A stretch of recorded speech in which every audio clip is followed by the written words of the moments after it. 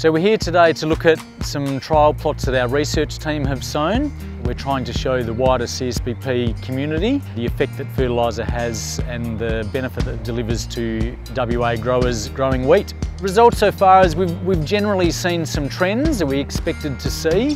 We've seen that nil nitrogen or nil fertiliser at all is really not allowing for a good crop at all to grow, and we're also seeing that nil potassium and nil phosphorus is having impacts as well.